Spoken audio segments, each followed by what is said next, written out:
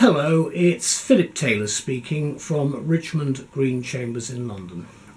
Today I'm looking at a book which I use extensively in my practice in the family courts. This is HERSHMAN and McFarlane on the Children Act Handbook 2022 to 2023. It's now annually published. David Hershman and Andrew McFarlane have produced this in conjunction with the online service that is available, and it comes from Bloomsbury Professional Family Law. It's an important book for anybody involved in children matters, as I am, and I've given it a title. Elizabeth and I discussed the book, but I wrote this review. It's a fundamental purchase for those involved in all aspects of modern children law. I've not said child law, I've said children law, because I think it's quite important when we're talking about children, individual people. I do quite a lot of child arrangement orders and other aspects of those proceedings, and I think this particular book is very helpful. Let's have a look at it first of all. It's a heavy book, nearly 1,000 pages. There we go.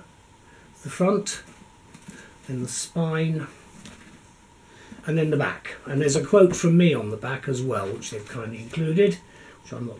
Modesty means that I'm mentioning it, but I'm not going to say what it actually is. There we go. It's a paperback. You've got some shaded areas there, which identify the main parts of the book. The back of the book, there's no index. The miscellaneous section is calendars. Then you've got the other sections, which I'll mention again: President's Guidance, the FPR, Family Procedure Rules, and you've got statutory instruments and statutes there at the front. And right at the front of the book, you've got the front page there. Say Bloomsbury Professional, substantial company. Details there about the company itself. It's available as a PDF as well as an e-publication. And there's a preface to the first edition from HERSHMAN and McFarlane. Then you go straight into the contents section itself. And of course the thing that's most important for us are the notes that go with it. Let me just show you the notes, just to give you an idea. There we go, some notes there. You can see the word notes, and then in this case again it's a definition. Sometimes it's an amendment, depends on really what it is. So what I've got there's the book. So what do I say about this book, apart from the fact that it's extremely useful? Obviously it goes with the red book as well, which you may be able to just see behind you.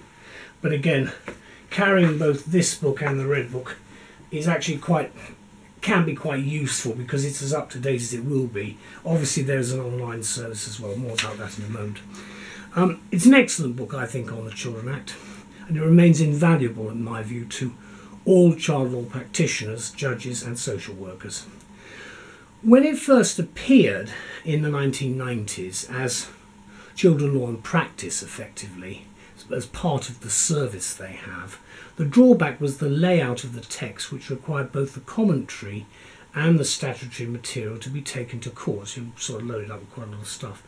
So David Hershman and Andrew McFarlane, now the president of the Family Division, decided in 2001 to create this modestly sized handbook in order to ease the physical burden on users by providing core statutory material in a portable supplement, and that's what you've got. So you've got the red book, and then you've got that as well. Depends very much on what happens with the case, of course.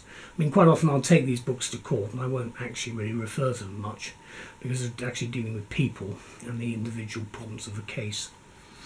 The editors and the publishers, Bloomsbury Professional, in my view, have done just what the two editors sought to achieve, which was to ease the physical burden.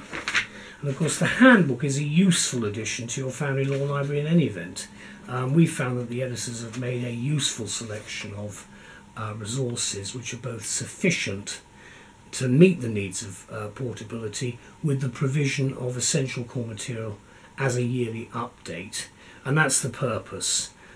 Frankly, if it's going to be very, very detailed, again, I'm sure the judge and the court itself and your opponent will be on the same page, as it were, about where you're going with a case. But again, this is to try and ease the burden a bit. The notes section, which I've indicated in the book, are highly relevant, I think, for us, both in court and in conference, because they keep us as up to date as possible with the changing nature of the jurisdiction. That, of course, includes the basic primary law, the secondary law, and the any practice guidance and other things, processes that come into it. Indeed, the publishers, which are Bloomsbury Professional Family Law, make our lives much easier with these titles, because the law and the processes continue to become more detailed and complex, growing all the time. I mean, you just have to look at the family court practice. I haven't got the white book here, it's over there. But it's the same thing, it's just building up all the time as more and more things happen. The work is updated and issued in this edition as part of a subscription package to all Bloomsbury Children Law and Practice subscribers, and it's available online to the subscribers, and it's sold separately, this book, to non-subscribers, which is why I'm reviewing it, because again, money comes into this. This is relatively cheap compared with the subscription, and as I'm sure many people in practice know, it starts costing quite a lot of money quite quickly if you subscribe to a lot of things. But what we've got here is containing consolidated and fully amended texts of the Children Act 1989 and relevant provisions of the Family Procedure Rules 2010 and supplementary practice directions, amongst other things. And for practitioners, the handbook meets the need for a reliable, up-to-date, portable source of key children proceedings legislation and related guidance. I'll come on to that in a minute. In fact, just what you will need, in my view, for your practice concerning children matters. Now, the handbook is separated into 4 parts, effectively. Statutory instruments, practice guidance, and then finally a short bit on what's called the miscellaneous section, which is the calendars. And there's a shaded part which I showed you opposite the spine side of the book to make it easy to find the parts. It runs to just under 1,000 pages as a paperback, and fortunately the paper is of a durable quality, like the book itself, so the paper is not too thin. And relief upon relief, there are no cases, which makes life simpler probably, and allows us to concentrate on the notes and amendments to the legislation and guidance. I have to say that I'm not a great one for cases in this particular area of law. Not a great one for a lot of cases, because I think every individual decision has to be looked at in its own way. But of course there are persuasive and binding precedents we have to follow. Let me conclude by saying this. We particularly like the inclusion of the President's guidance, and that's the one of the 5th of May 2022, covering fact-finding and domestic abuse in private law children proceedings. It came from Sir Andrew McFarlane as President of the Family Division, and I think it's required reading before the fact-find begins in order to ensure that it is to see whether the fact-find is really necessary to be held, because much time and anguish can be avoided in some situations if you can decide what it is you're actually going to do.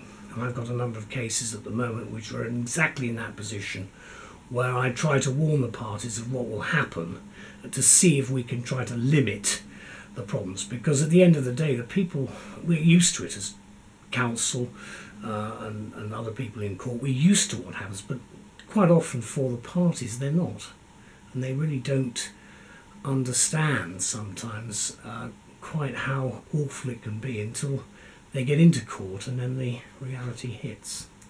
However, let's hope that we can get some sense in some cases. It doesn't happen every time. The date of publication of the book is 11th of April 2022. Here it is again. Okay, the spine and then the back. The little shaded bits I mentioned are there, and if you just go into there, that's the family procedure rules right in the middle, FPR, practice direction 12B in fact, that particular one at the middle of the book. And again, what I will show you is the thing I referred to earlier on, and that is the practice guidance, because that particular guidance is very helpful for this edition. it really sets out some general points, and then it talks about the FEDA and is the fact find necessary and so on. And I do urge you to look at that depending on what's happening with your specific case. A big thank you to both Hershman and McFarlane for this excellent work. You make our lives easier. Thank you very much. Bye-bye.